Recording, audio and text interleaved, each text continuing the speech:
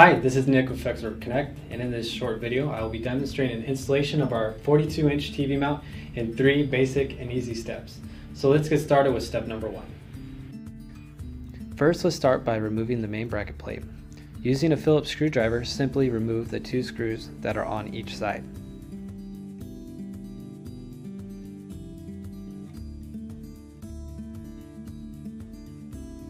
After lining up the holes, go ahead and pick the appropriate washers and screws.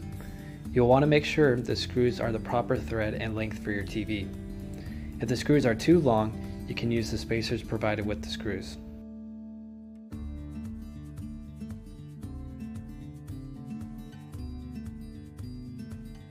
Once you have made sure that all the screws are tight, you can move on to step number 2. Using a stud finder, locate your wall studs, mark the location of the stud, and level your bracket in the marked position. Mark each hole for your screws.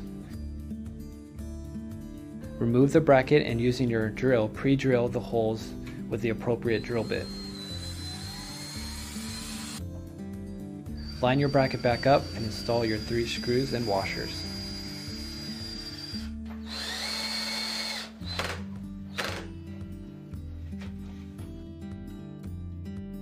Lastly, step number 3, hang the TV by hooking the mount plate to the arm extension.